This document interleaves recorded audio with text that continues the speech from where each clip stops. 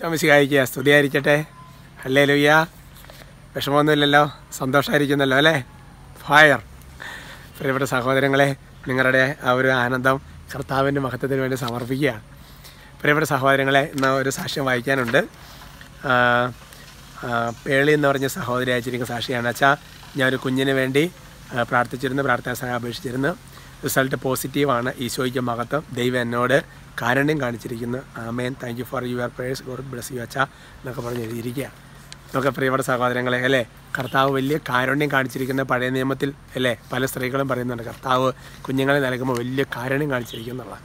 അതുകൊണ്ട് നമ്മൾ നടത്തുന്ന മധ്യസ്ഥ പ്രാർത്ഥനകളും ആശീർവാദങ്ങളും പ്രാർത്ഥന നിങ്ങൾ സെൻഡ് ചെയ്യുന്നതും അതിനകത്തെല്ലാം ദൈവത്തിൻ്റെ വലിയ കൃപ വർക്ക് ചെയ്യാം കേട്ടോ. ധൈര്യമായിരിക്കുക. നമ്മുടെ കാര്യങ്ങളെല്ലാം ഈശോ ഇടപെടും. ഇതെല്ലാം ചെയ്യുന്ന ആരാ? ഈശോ. കുട്ടികൾക്ക് പറഞ്ഞു കൊടുക്കുന്നതിൽ പറയുന്നതല്ല. എന്താ കാരണം എന്ന് വെച്ചാൽ നമ്മളെല്ലാത്തിനും മഹത്വം ഈശോയ്ക്ക് കൊടുക്കണം. അതിനകത്താണ് കാര്യമുള്ളൂ. ഇല്ലെങ്കിൽ തവിട് പൊടിയാവും. അതുകൊണ്ട് ഞാനിത് ഇടയ്ക്കിടയ്ക്ക് ഇതെല്ലാം ഓർപ്പിച്ചുകൊണ്ടിരിക്കും. ഈശോയ്ക്ക് മാത്രമേ മഹത്വമുള്ളൂ. എല്ലാ ഗ്ലോറി ഈശോയ്ക്ക്. പ്രിയപ്പെട്ട സഹോദരങ്ങളെ, നാളെ നമുക്കൊരു കാര്യം പ്രാർത്ഥിക്കാൻ ആൾക്കാർ എന്നൊരു പ്രാർത്ഥന സഹായം ചോദിച്ചിരിക്കുന്ന കുറേ പേര്, അച്ഛൻ ഈ എക്സാമിന് ഡേറ്റ് എടുത്തിരിക്കുന്നവർക്കാണ് പ്രാർത്ഥിക്കുക. IELTS, OET അങ്ങനെ പല എക്സാം ഉണ്ടല്ലോ. അപ്പോൾ അതിന് ഡേറ്റ് എടുത്തിട്ടുള്ളവരറിയുന്ന അവർക്ക് വേണ്ടിയിട്ടുള്ള ഒരു ആശീർവാദം നാളത്തെ പ്രാർത്ഥന. അപ്പോൾ വെറുതെ വരരുത്, നന്നായിട്ട് ഒരുങ്ങി വരണം. നമുക്കെല്ലാവരും കൂടെ പ്രാർത്ഥിക്കുകയും ചെയ്യണം കേട്ടോ. ഇന്നത്തെ നമ്മുടെ വിഷയത്തിൻ്റെ തലക്കെട്ട് നിങ്ങൾ കണ്ടു, കാലുകൾ ഉറപ്പിച്ച് നിൽക്കുക.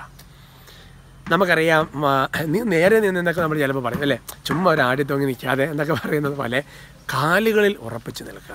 പ്രിയപ്പെട്ട സഹോദരങ്ങളെ, എസെക്കിയേൽ പ്രവചനം 2-ാമത്തെ അധ്യായത്തിൻ്റെ 2-ാമത്തെ വാക്യമാണ്. വചനം ഇങ്ങനെയാണ് പഠിപ്പിക്കുന്നത്: അവൻ എന്നോട് സംസാരിച്ചു കൊണ്ടിരുന്നപ്പോൾ ആത്മാവ് എന്നിൽ പ്രവേശിച്ച് എന്നെ കാലുകളിൽ ഉറപ്പിച്ച് നിർത്തി. ഇത് പറയുമ്പോൾ എസെക്കിയേലിനോടാണ് പറയുന്നത്. അപ്പോൾ എസെക്കിയേൽ ഇരിക്കുമായിരുന്നെന്ന് വിചാരിക്കണം. പല കാരണങ്ങളാം, തളർച്ച കൊണ്ടാകാം, പല പ്രശ്നം എനിവേ. പക്ഷേ കർത്താവ് സംസാരിച്ചുകൊണ്ടിരുന്നപ്പോൾ ആര് പ്രവേശിച്ചു? ആത്മാവ് പ്രവേശിച്ചു. അങ്ങനെയാണ് അതിൻ്റെ അർത്ഥം എന്നറിയാമോ? ഈ വചനം നമ്മളോട് സംസാരിച്ചുകൊണ്ടിരിക്കുമ്പോൾ വചനം പ്രഘോഷിച്ച് സംബന്ധിക്കുന്നത് ആത്മാവ് നമ്മുടെ ഉള്ളിൽ പ്രവേശിക്കുകയാണ്, അല്ലെങ്കിൽ നമ്മളുള്ള ആത്മാവ് ഉജ്ജ്വലിക്കുകയാണ്. രണ്ടർത്ഥത്തിലിറക്കാം. കാരണം യോഹന്നാൻ 6:61 ഞാൻ നിങ്ങളോട് പറഞ്ഞ വചനങ്ങൾ ആത്മാവ് ജീവനുമാണ്. അപ്പോൾ സംഭവിക്കുന്ന അപ്പോഴാണ് നമുക്ക് നല്ല ബലം കിട്ടും. 2 കാലിൽ ഉറപ്പിച്ചു. അതല്ലേ ഒരു ധ്യാനമൊക്കെ കഴിയുമ്പോഴത്തേക്ക് എന്താ ശരിക്കും ഇനി നമുക്ക് ഫേസ് ചെയ്യാച്ചാ, ഭയങ്കര തകർന്നാ വന്നത്, പക്ഷേ സംഗതി ക്ലിയർ അയച്ചാൽ ഒരു ധൈര്യം കിട്ടിയച്ചാൽ അവൻ ഇനി ഫേസ് ചെയ്തിട്ടുള്ളൂ. കാരണം എന്താ? അപ്പം വചനം കേട്ടുകൊണ്ടിരിക്കുമ്പോൾ ആത്മാവ് നമ്മൾ പ്രവേശിച്ച് നമ്മൾ ഉറപ്പിച്ച് 2 കാലുകളിൽ ഉറപ്പിച്ച് നടക്കും അല്ലേ. ആ പരിശുദ്ധത്വത്തെ നമ്മൾ ബലപ്പെടും. അതുകൊണ്ട് സഹോദരൻ, ഓരോ വചനവും നമ്മുടെ ആത്മാവിന് പ്രവേശിച്ച് നമ്മളെ ബലപ്പെടുത്തും. അത് ശരീരത്തെ, മനസ്സിനും ആത്മാവിനും എല്ലാം ബലപ്പെടുത്തും. 2 കാലിൽ ഉറച്ചു നിൽക്കണം കേട്ടോ. തളർന്നു പോകരുത്, ഉറച്ചു നിൽക്കണം. ഫയർ. ആശീർവദിക്കാം കേട്ടോ. കർത്താവായ ദൈവമേ, ഇന്ന് വചനം കേട്ട് ഓരോരുത്തരെയും ആശീർവദിക്കുകയാണ്.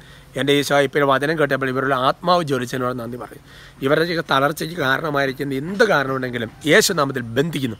കർത്താവ് വലിയ കൃപയുടെ അഭിഷേകപരമേക്ക് നിറയട്ടെ, ജ്ഞാനം കൊണ്ട് നിറയട്ടെ, ശക്തി കൊണ്ട് നിറയട്ടെ. കരങ്ങളിൽ നിയോഗം എഴുതി പിടിച്ച് പ്രാർത്ഥിക്കുന്നവരെ ഞാൻ കാണുകയാണ്. ഈശോയുടെ നാമത്തിൽ നിയോഗങ്ങളെ ആശീർവദിക്കുന്ന കർത്താവ്. മറ്റുള്ളവർക്ക് വേണ്ടി കണ്ണുനീരോടെ നിയോഗം വെച്ച് പ്രാർത്ഥിക്കുന്നവരെ നിയോഗങ്ങളെ ആശീർവദിക്കുന്ന കർത്താവ്.